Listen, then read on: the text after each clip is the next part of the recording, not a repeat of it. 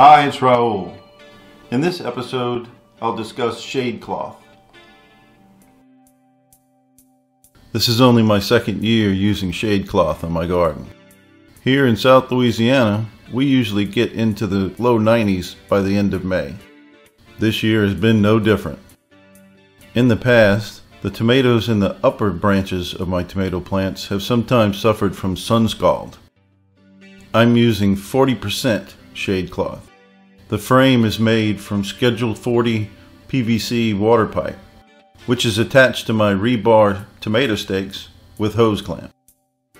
I don't use any glue. I just insert the pipe into the fittings dry. This allows me to make adjustments and reuse it next year. I use sections of flexible PVC hose to attach the shade cloth to the pipe. The rows of my garden run east-west, so the vertical panel protects the tomatoes in the morning sun.